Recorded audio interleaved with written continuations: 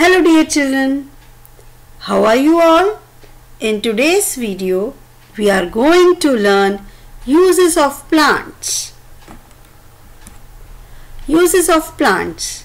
Plants keep the air clean and fresh. Plants give us food. We get fruits, vegetables and nuts from plants. Plants also give us food grain. Plants give us fibers to make clothes, sacks, ropes and mats. Plants give us wood which is used for making furniture. We get tea, coffee and sugar from plants. Plants such as mustard give us cooking oil. Plants give us paper, gum and rubber.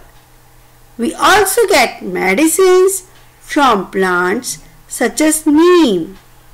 We also get perfumes from plants such as rose and jasmine.